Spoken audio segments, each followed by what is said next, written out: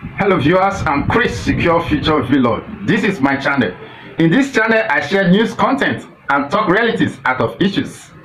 Some researchers found some chemical like hydrogen peroxide, antibiotics, which they use to preserve fish. And because they rear this fish in a small vacuum, which attract them to disease and lice in the body of the fish.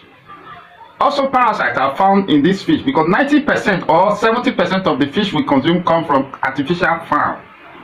I will advise everybody to use ginger, garlic and lime to boil the meat you consume and fish.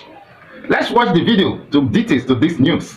I am Chris, Secure Future Vlog. Kindly follow my page and subscribe to my YouTube channel, Chris Secure Future, as I are seen on the screen. Thank you my people and remain blessed. Norway produces more farmed salmon and cod than any other country in the world.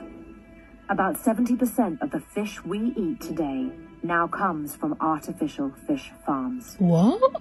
As thousands of fish are kept close together in very small sea cages, disease and lice spread easily and have become a massive problem. Oh my God. As a result, pesticides, disinfectants and antibiotics are used extensively to keep the fish alive long enough to go to market.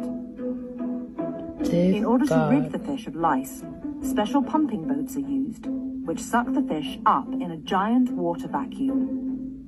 The fish are then pumped through the system, and as they flow through, they are either heated to a high temperature or bathed in a chemical solution which removes most of the lice before being pumped back into the cage. No. The fish are bathed in chemicals such as hydrogen peroxide and azamethophos to kill the parasites and diseases, and given feed with chemicals such as teflubenzuron, emamectin, and diflubenzuron. No way. Which, by their very nature, are toxic. Corrosive. Researchers have found that traces of chemicals can end up in the fish, and ultimately on our plates. This is much the same for farmed fish all around the world.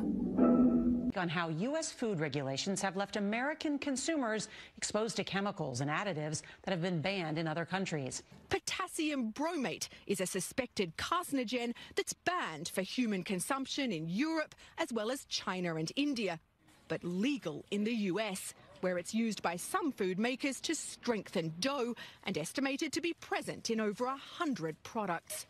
There is evidence that it may be toxic to human consumers, that it may even either initiate or promote the development of tumours. Professor Eric Millstone is an expert on food additives and told us European countries take a much more cautious approach to food safety.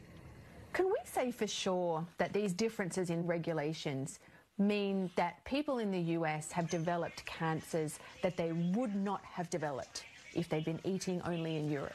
I think that that is almost certainly the conclusion that we could reach. It's not just potassium bromate, but many other chemicals and substances that are banned here in Europe over health concerns, but considered safe by the FDA. Do you think most Americans are aware that they're being exposed to substances that are viewed as dangerous over here? They probably just think, well, if it's available and it's in the store, then it's probably fine. Is food safety a part of that decision? For sure, yeah. How am I going to protect my children when it's just everywhere? This college student was shocked to find parasites in the wild salmon she bought from Whole Foods. But did you know? British Columbia Centre for Disease Control found that 75% of wild salmon is infected with parasites. In farms, the numbers are even higher, which is why they use huge amounts of antibiotics. But people keep eating these worms. Farm salmon is gray, not pink. Wild salmons are pink because they feed on crustaceans like shrimp. Farmers feed them artificial colorants, sometimes toxic, to make them look orange. According to the Intergovernmental Oceanographic Commission, plastic waste is 80% of all marine pollution.